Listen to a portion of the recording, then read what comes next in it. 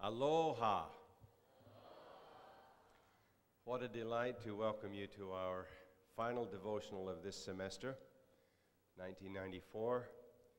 We welcome you, we welcome our visitors, and I would like to acknowledge several people on the stand and elsewhere in the audience before we begin.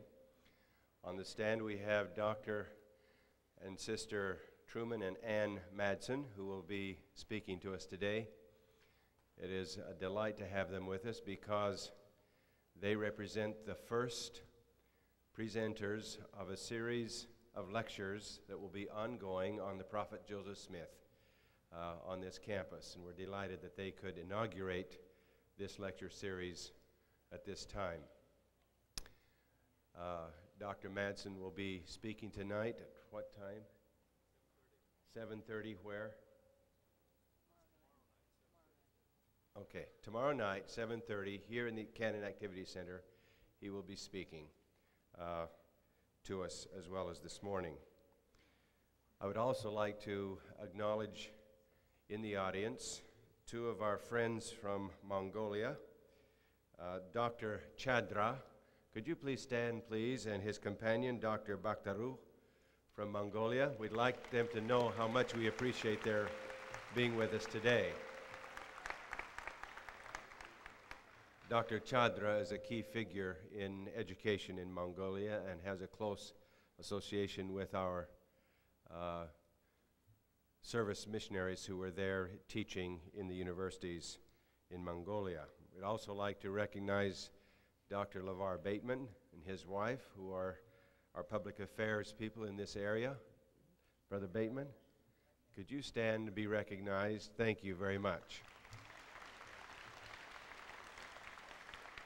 We recognize him because he is a former faculty member on the Provo campus, and he even taught on this campus, and we're delighted to see him and Sister Bateman back with us. Also on the stand are members of the President's Council, our ASBYU officers, our BYU stake presidents, our wonderful friend from the Polynesian Culture Center, President Lester Moore, our alumni representative, Moana Chrisman, President Ho and Sister Ho of the Hawaii Temple.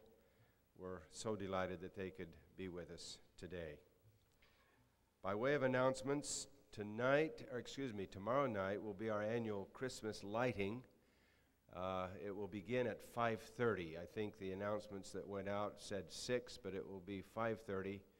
This is an annual event. It should be a lot of fun. It's a community BYU PCC affair, and it's always fun to be in attendance.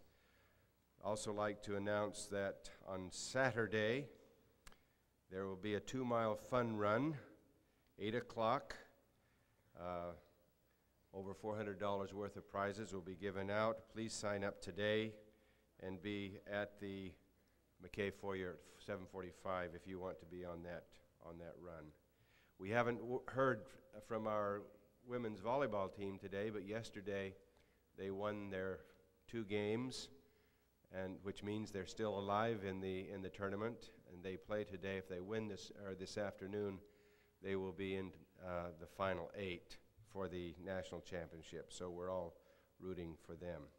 We'd like now to begin our services by singing Praise to the Man, conducted by Jim Smith. Emma Ernestberg is at the organ, after which Sienna Burgess, a senior majoring in political science and Pacific Studies, will offer the invocation, after which Brandon Rahm, a tenor, will sing I Went Home, accompanied by Marlise Navalta.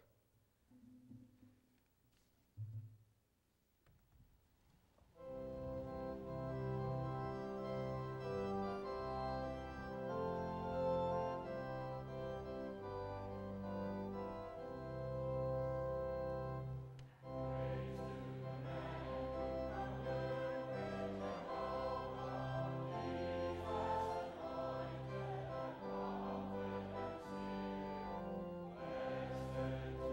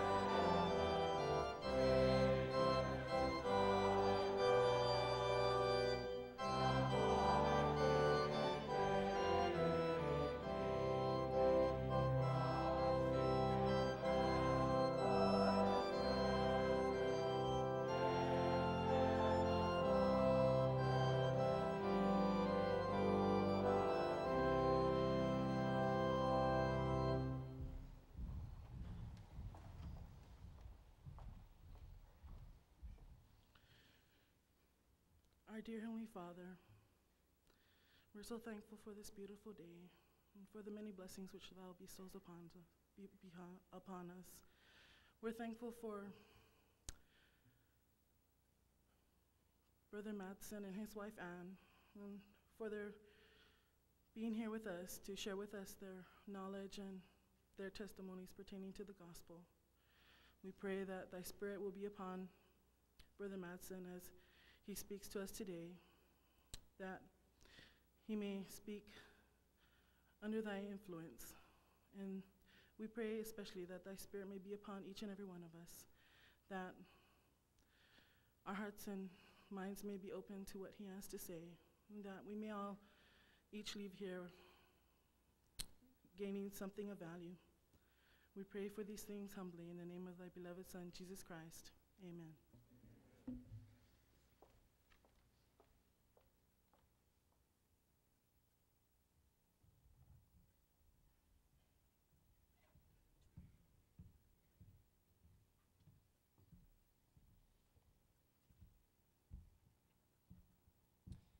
This song is based on a talk by Marvin J. Ashton, which stressed the value of early spiritual training in the home.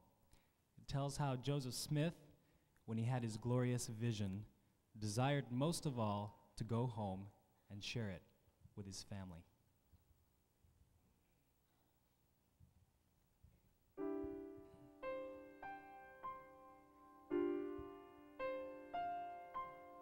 It was there in my home that I learned long ago the lessons that carried me through. All the trials and strife that stood in my path, as from child to man I grew. It was there in my home that I learned how to play, how to work, and the meaning of love. I learned from example the power of prayer. I grew close to my Father above.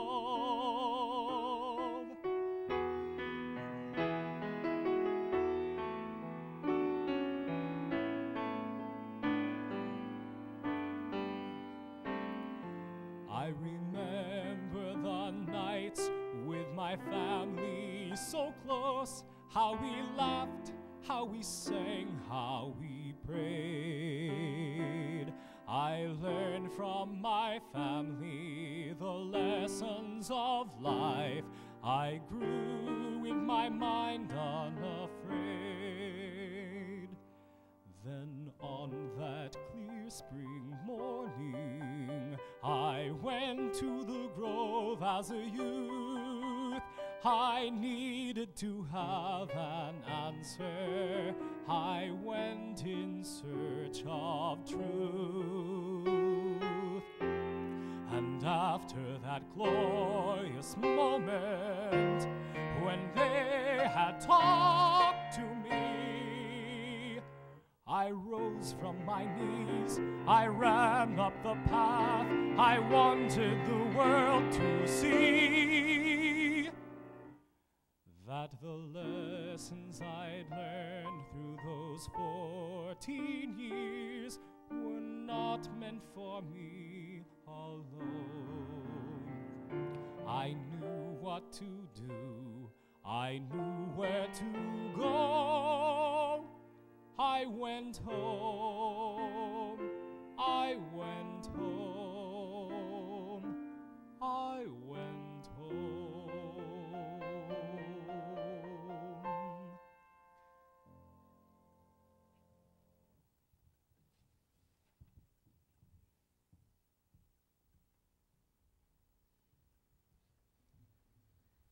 Thank you very much, Brandon and Marlies.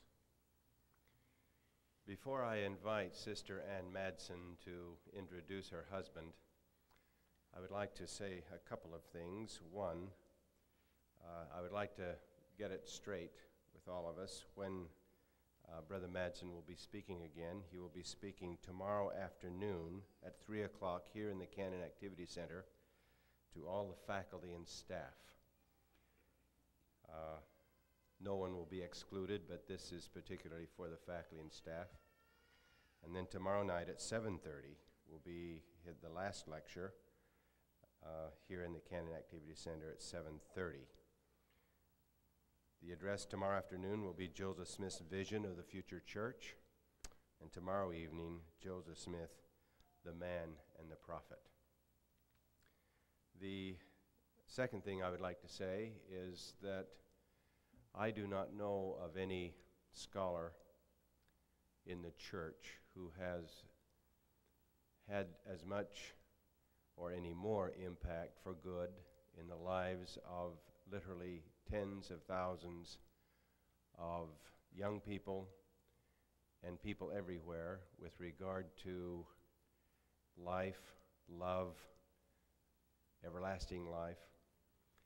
Brother Madsen is the kind of author and speaker you like to take home with you in a book or an article or a tape and listen to again and again and again. I've had the privilege of reading much of what he has written, and I have quoted much. And especially I hope that I can live much of what he teaches. So with that brief comment about Brother Madsen, I'd like Ann to come forward now and tell us the rest. It's a unique experience to get to introduce my husband to you, and I am privileged to be able to do that. I think I'd like to say how wonderful that music was and how grateful I am personally for Brother Daly, Brother Rogers, and the brother who sang it, the sister who played, so that we could all experience a little more about the prophet Joseph Smith. I think the thing that attracted me to Truman Madsen at the University of Utah when we met 45 years ago, he hates for me to say how long ago it was his testimony of the prophet Joseph Smith and his strength of testimony. We were married after I graduated from the university and went directly to Harvard where he studied for 4 years, and I gave birth to our two first children, the first of our 4 children. We returned to Brigham Young University after he'd received his PhD. You might be interested in one little interesting sidelight of our Harvard years. I came home from work. I was working to begin with before we had our family, and I came home one day and he was reading in the Doctrine and Covenants in the Book of Mormon. And I said, "What are you doing? You're supposed to be studying Kant. You're supposed to be studying philosophy. How come you're studying?" You know, I was worried that he was wasting time, and he said to me, "You know, Ann, if I'm to survive this PhD program, I'm going to have to be just as learned about the prophet Joseph Smith and what he said about philosophy as I am about all the other philosophers that I'm studying." I didn't ever chastise him anymore for not studying in the books from Harvard. We returned to Brigham Young University where he taught for 5 years, and then were called on a mission to preside over the New England mission, and we moved back to Cambridge, Massachusetts again. That was a wonderful time of our lives with 500 young missionaries who came to serve there with us. We went back to the university again after that service, and more lately in our lives, we've spent from 1987 until 1993 living in Jerusalem, Israel, with 1 year home in between, where for the last 2 of those years, my husband was the director of the Jerusalem Center for Near Eastern Studies. I think he'd want you to know that we have 4 children and 16 grandchildren. We just spent Thanksgiving with one of the family missionaries in our family and in California, and our daughter Mindy, when they picked us up from the airport, our grandson, who was just baptized this summer, said, Max, he said, Papa, tell me about Joseph Smith and the snake. Truman looked at him, and Mindy explained. She said, Dad, I told Max that he could ask you, he could play a game all the time you're here. He could say, tell me about Joseph Smith and then fill in anything, and you'd be able to tell him. And so we played that game all the time we were there. And the day that we left, Truman walked Maxwell to the bus to go to school, raised up his hands and said bye to him. Mindy called that night to see that we got home safely on the plane and said, Max came home from school and he was really sad. He said, when Papa put his arms up and said goodbye to me, I realized I hadn't asked him enough questions about Joseph Smith yet. So we're looking forward to going back and filling him in. I began by saying that it was Truman's testimony of Joseph Smith, I think, that drew me to him when we were young. I remember when I first knew for myself that Joseph Smith was a prophet when I was 14 years old. And from that time on, I had an insatiable desire to learn more.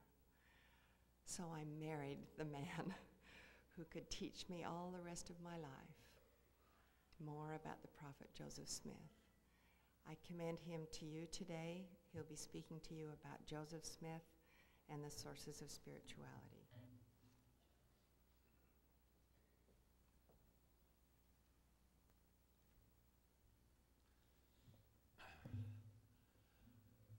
Dear brothers and sisters, we've never received a warmer welcome anywhere, but what is special is the scent of this lei. I hope I'll be able to survive.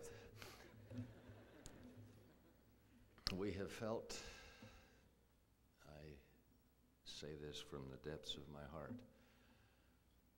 we have felt a spirit here in you, in your song and in your behavior, which we know is of God.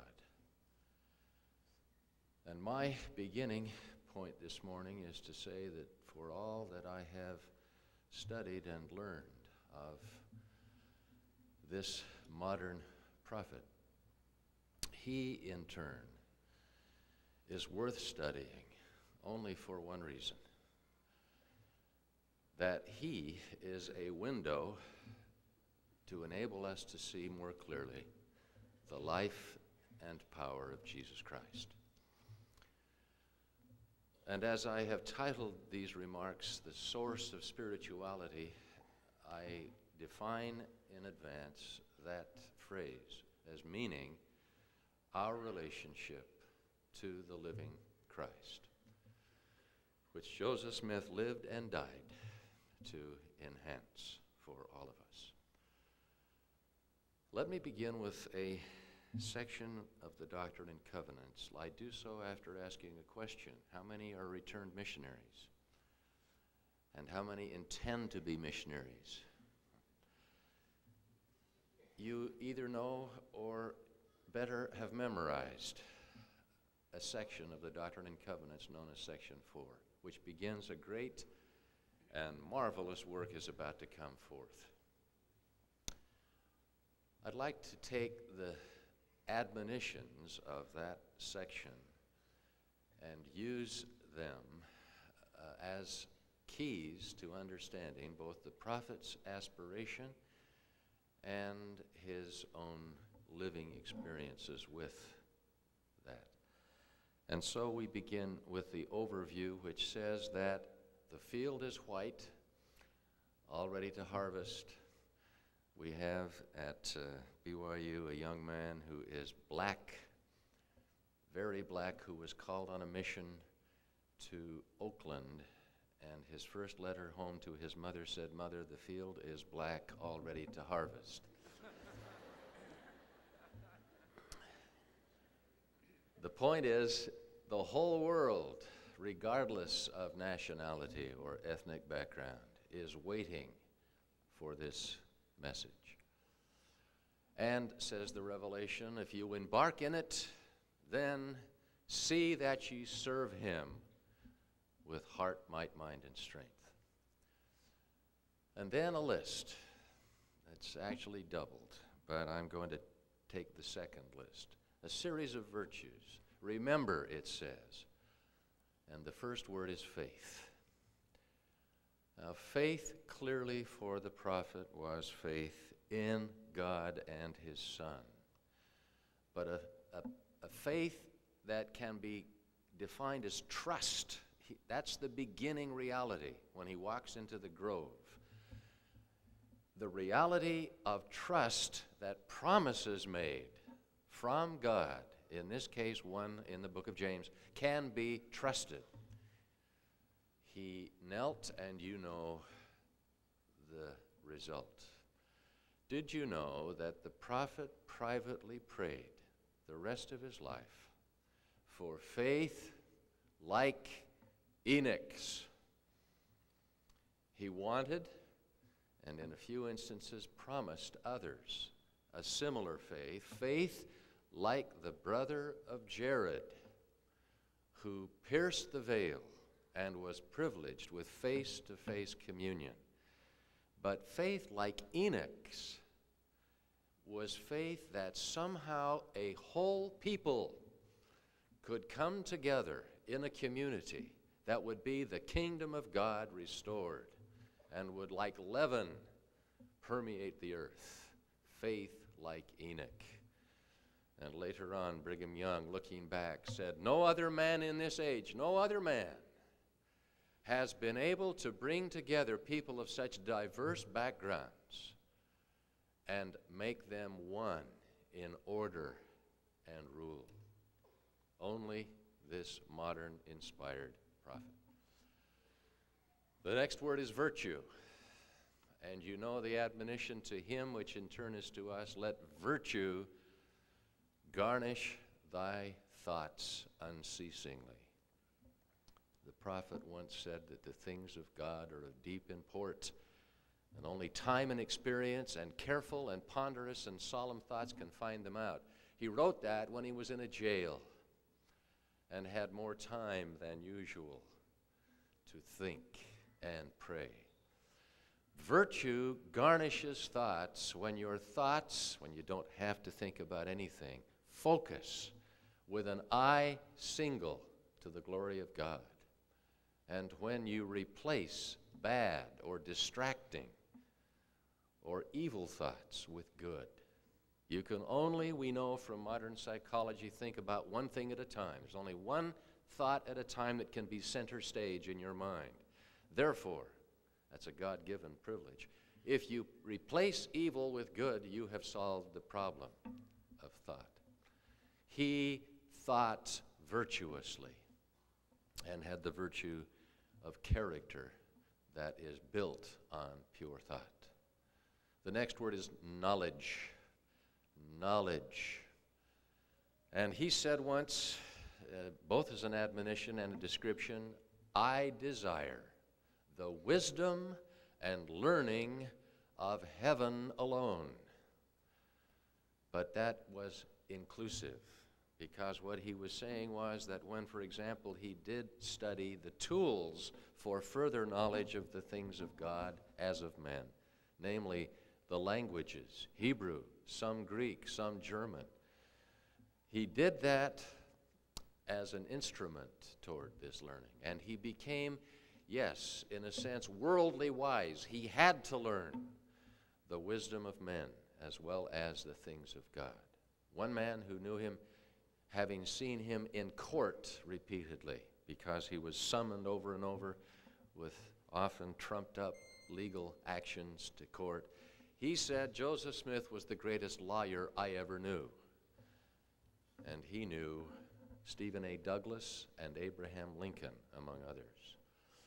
He learned and mastered knowledge. He often said, likewise, that a man is saved no faster than he gains knowledge. But I'd like to testify to you that the other side, the converse of that, is true by his life.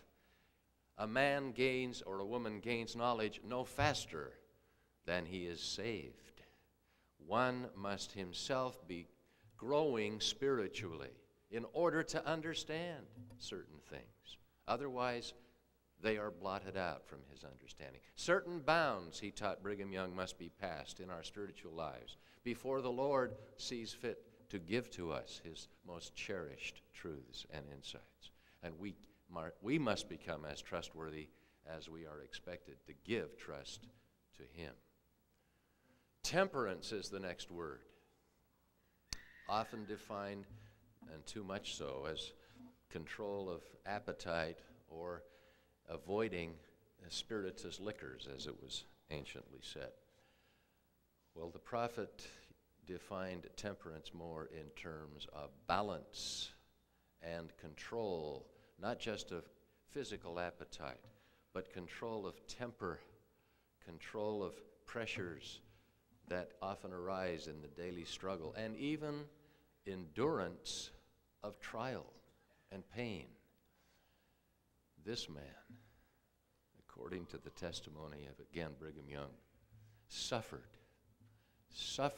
in being loyal to the living God in ways hard for us even to comprehend.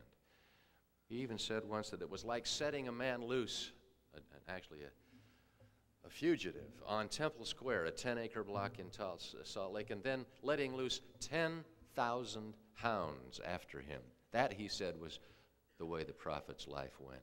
He lived 1,000 years in 38. He was told early on that he would have many afflictions, and so he did, but he was temperate and never bitter in the process. Faith, virtue, knowledge, temperance, and closely related now, patience. The problem of having vision, the problem of anticipating, under inspiration, great events, the problem of being able to see beyond the little ordinary transaction to something really massive, means that there is an inbuilt impatience to see it fulfilled. How the prophet yearned to see this little thing called the Mormon Church grow, and how often he saw frustration when those who had begun faithful and burned brightly then under pressure faded away. Once he said with a broken heart, "Brethren," he was speaking to some who had witnessed apostasy all around, "Brethren, I have not apostatized yet, and do not intend to." Patience, closely related to endurance. I want to add on that point that the prophet hoped and even anticipated certain blessings in his own life that, because he was faithful, did not come. He yearned to see the temple completed in Nauvoo. He even said, as did an ancient man, "If only I can live for that and see it, I can say, 'Lord, it is enough, take me home.'" He was denied that privilege. He yearned to be the first to lead a vanguard group of pioneers out of the pressures of the East and into the Great Valley, as did Joshua. He was denied that privilege. But he again demonstrated patience and malleability under the Lord's influence. Brotherly kindness is next. Brotherly kindness.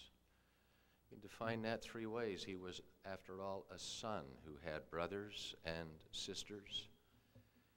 If you want to know if he was a good son, then read the blessing that his father gave him close to the time of his death, which said, in effect, "My son, the ancient Joseph, lived in the hope that someday a strand of his posterity would receive the fullness of the blessings of Abraham, Isaac, and Jacob. And my son, he, the ancient Joseph, saw you. and his heart rejoiced. And then he said, "My son, you have been obedient to your mother and to me. And even when I have been out of the way, you have not laughed me to scorn, nor abandoned me. And for this I love you, and the Lord loves you." His own brother Hiram, older, and therefore, if he followed the pattern of Lemuel, one who could have been jealous and bitter and rebellious, was instead, from the beginning, closely devoted to him. From the weeks that he spent at his side and often holding him in his arms in the pain of that terrible bone operation, he and his brother Joseph became one. And as they lived together, they died together. As for his sisters, he honored and loved them and did all he could to help them, both temporally and spiritually. As for brotherly kindness defined in the sense of others, not of one's own immediate family, Joseph Smith was a brotherly man, constantly in an encouraging mode, constantly able to reach out, often with humor or with kindness. My little grandson, as you've heard, asked, "Tell me a story of Joseph and money." And I thought of the day that the brethren are gathered in Nauvoo and lamenting that a certain man's house that night had burned to the ground, and with the house all of his possessions. And they were sympathizing. Oh, what a terrible thing. And the prophet walked over to a table and took $5 out of his pocket and put it on the table and said, "Brethren, I am sorry to the amount of $5. How sorry are you?" He didn't simply talk, he acted. "I will not say I can do nothing," he once said after having heard that sentence from the President of the United States. "We can do nothing, though your cause is just. I will do all I can, so help me God." And so he did. Brotherly kindness also includes the phase and phrase of love. And love, in his definition, is sometimes the pure love of Christ, which means both his for us and us for him, I take it. But it, of course, also means love for others. There is a love, he once said, to those of us who keep the faith. It is from God. That is peculiar to itself. The rest of the world doesn't fully know it or feel it. It is peculiar to its, but it is without prejudice, he said. It isn't just that birds of a feather flock together. It isn't just that we have certain similarities. It is a love from God that enables love to increase among us. And then he went on to say that this same principle gives scope to the mind. It expands our minds, our intelligences, so that we have greater liberality toward others than they do toward themselves. And then he summed up, these principles approximate nearer to the mind of God because they are like God. I remember reading of the youth in the Taylor home, who I think was then only 18 or 19. The prophet was in hiding, which meant that though he had a meal or two at the house, then to avoid being discovered, he and this boy went out into the woods tramping for most of the daylight hours. His comment is two-edged. He says, "I have never enjoyed the presence of a human being as I did walking with this man." All was cheerful and jovial. One night as they came back, the mother, Taylor, was on the porch, and the prophet saw her in the distance and said, here, mother, come David and Jonathan." And the young man said, "I would have died for him." Brotherly love. Now, humility is the next word. Sometimes we say that means meekness, but the prophet spelled a difference. Meekness, one of the Beatitudes. sometimes we take to mean total restraint and submission. In fact, the prophet gave it the context of how you relate to others who give you of their hospitality. No one, he said, ever saw me criticize the food, the lodging, the drink, the hospitality of anyone. And that is the meekness of Christ. Well, Christ himself demonstrated that. But there's a living example, a couple that had been flooded and then driven out of their homes in Jackson County are now almost bereft, and the prophet drops into their home for breakfast. All they have is mush.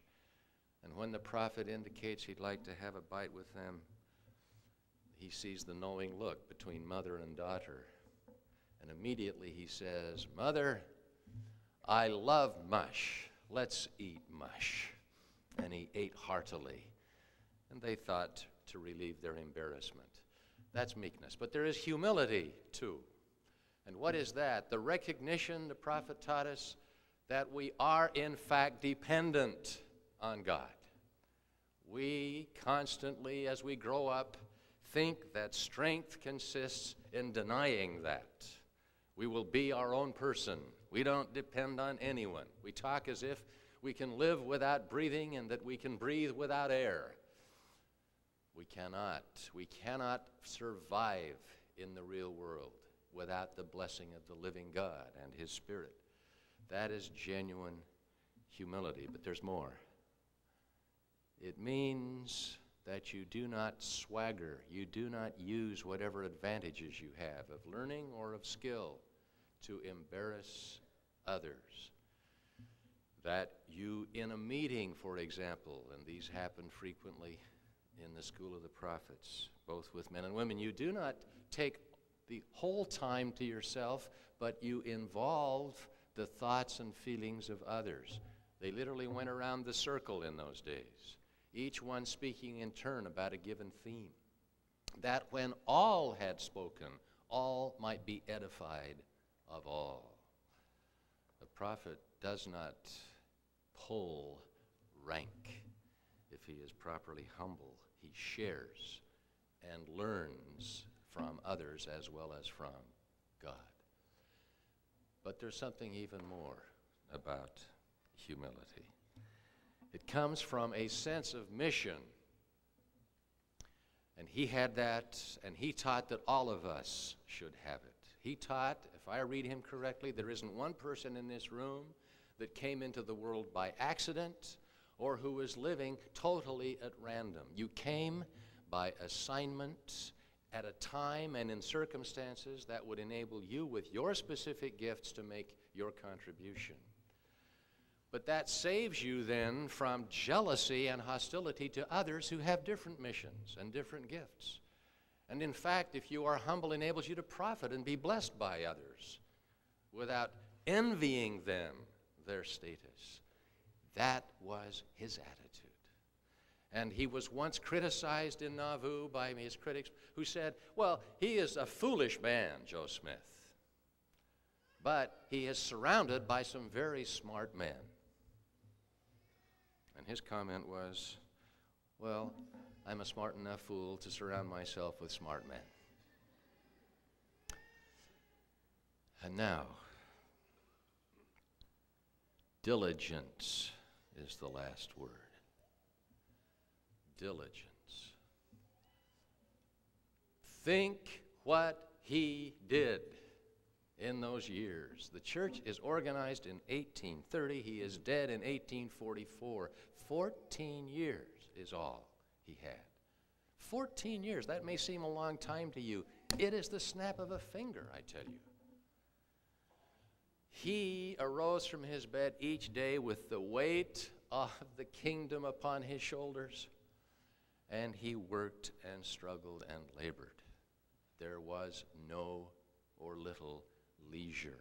I have a letter only recently discovered when he writes to Emma in hiding and says he is so weighed down with the struggles of his time that he wants for 6 months just to withdraw. Take his family, go somewhere.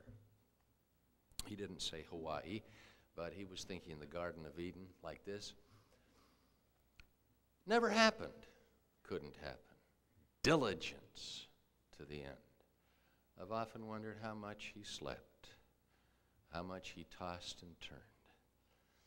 I often wondered how much he was interrupted in whatever task at hand by crisis, emergency involvements. All this energy that he gave because his understanding was you have to place it upon the altar, all of it, in order for you to become truly spiritual. Which leads me to my last point. As I have read, and I have read carefully, the last 4 years of the prophet's teaching and activity, it is clearer and clearer to me that the culmination of everything in his mind and heart and in his understanding of the will of God for us was the temple. I wanted to speak to you in greater depth about his prayer life, and there isn't time now for that. But the temple, he was told by Revelation, was to become a house of prayer, as well as a house of order and a house of glory and a house of fasting and a house of learning, and ultimately a place where all could be endowed with power from on high.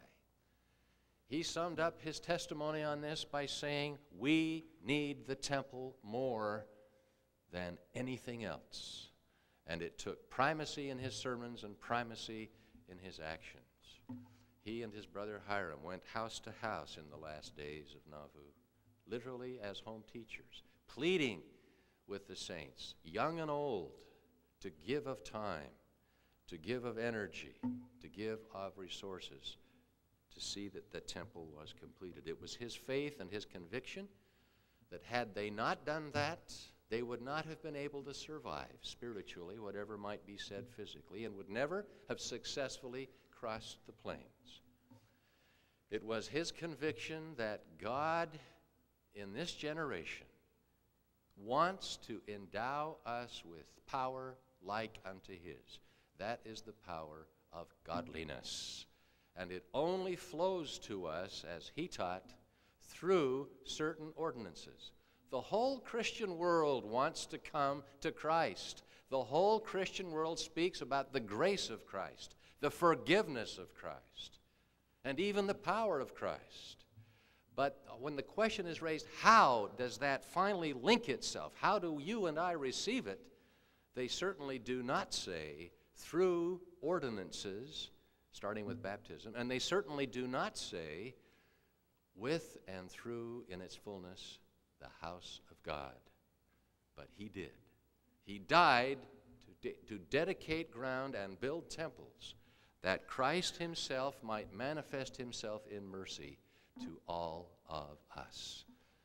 That was the source, ultimately, of his spirituality, as it can be of ours.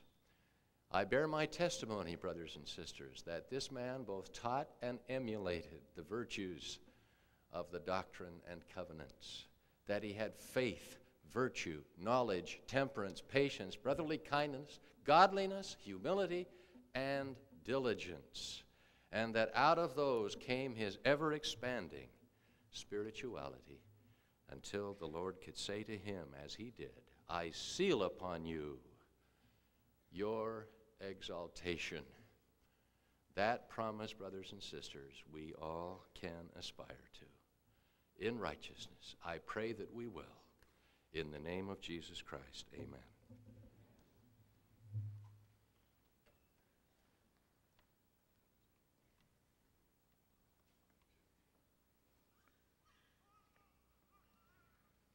Our Heavenly Father, we thank Thee for this hour.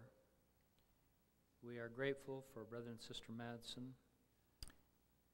We thank Thee for their lives, for their messages, and pray for Thy Spirit to continue to be with them, that while they visit these islands, that they may be refreshed and edified, and we might continue to so be from their visit. We're thankful for these opportunities, for this important university and the destiny that it has. We are thankful for the love and unity that we feel here. We pray that we might be able to apply the example of Brother Joseph in our lives as we seek to come closer to Thee. As we draw this semester to a close, as faculty, may we be just and merciful where appropriate in our assessments, and wilt Thou bless each student that they may be able to celebrate and display their knowledge. We say these things in the name of Jesus Christ. Amen.